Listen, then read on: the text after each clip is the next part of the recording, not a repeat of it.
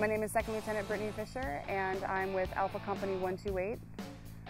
My position there is a platoon leader in 1st Platoon, and my civilian position is I am the resource manager for the J6 Directorate at Joint Force Headquarters.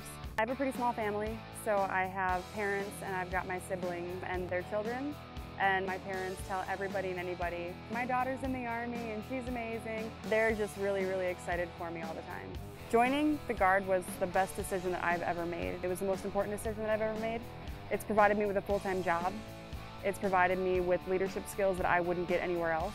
And it's provided me the ability to get to know a lot of people that I never would have anywhere else from all different backgrounds. And I get to go and do amazing things with my unit and with the Army in general.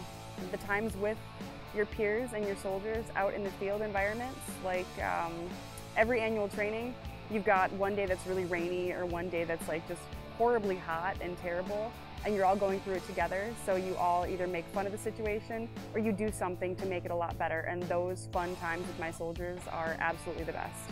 Sometimes in life you pick the hard thing or you pick the thing that makes you suffer a little bit so you can enjoy the good things, the better things in life, right? It just makes it a little bit sweeter.